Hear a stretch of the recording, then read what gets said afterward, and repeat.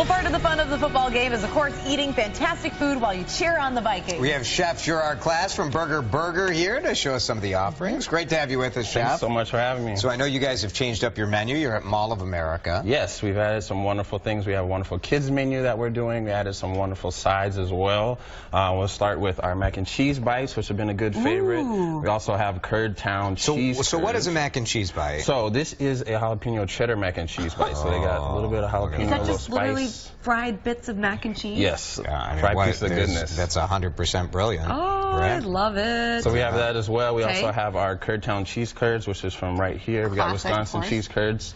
And then we also added wings. It's a unusual wings, pairing, yeah. but I think Yeah. with burgers, football season, why not? Burgers and wings, Yep. man. So I People brought, love 'em. So I brought you guys two of my favorite. This is the coffee dry rub, and then also we have the honey sriracha.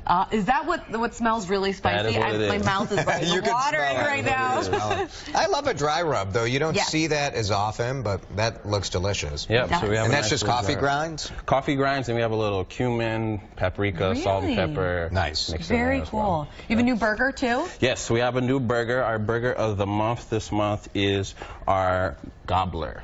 The Gobbler. Gobbler, It's okay. November, almost. Yep. Uh-huh. So we're going to start here with a little bit of our cranberry aioli. Get that spread that on. looks great. A little bit of sweetness, give you that cranberry sauce element. A little lettuce on here. This kind of reminds me of when you make like leftover sandwiches after Thanksgiving. Oh, yeah. Except with a beautiful, big, juicy burger Yes, in the even middle of it, better. right? So for Jason, we're going to put a couple No of these way. Is that how it here. comes? Mac and cheese bites. Yes. A little bit of this turkey gravy. Oh, yes. This is really good. goodness. Yeah. That looks like And then a trouble little right bit there. of everybody's favorite French's to top it Yeah. off with. Oh, Wonderful. And there we'll it top it is. off with a nice St. Agnes onion bun. Nothing wrong with that, right? There it is. When you have a Vikings game on, what do you think people are ordering the most? I think, I used to work at Subway, I think sub sandwiches. Yeah. Subs are Right? big. But I also Really? think pizza's probably a second. Yeah. Yeah. It's great for takeout and watching the game and everything. You guys at Burger, you're on the 3rd floor. We're on the 3rd floor, right next to Chipotle, in the heart of it. We're there with the window grinding burgers fresh every morning. Antibiotic free, hormone free, better burgers for everybody.